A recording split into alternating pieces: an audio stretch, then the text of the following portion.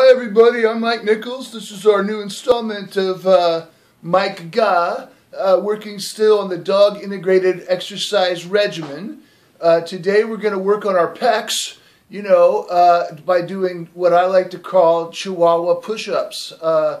In this, it's kind of like a bench press. We take the Chihuahua and we try to orient them horizontally relative to our chest muscles, and then we just bench press them like this.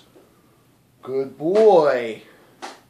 And 2, and 3, and 4, and then I'll check in regularly, make sure he's having a good time, give him the chance to leave if he wants to. But Buster really, he likes this exercise a lot. He'll tend to just hang out on my chest like this, and we'll just do some more.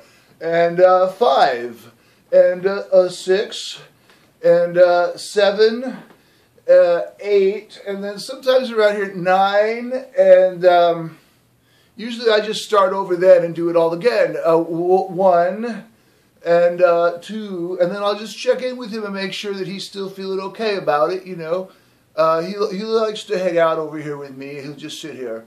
Okay, well that's our Chihuahua push-ups. I highly recommend this exercise to build your upper and lower pectoral muscles.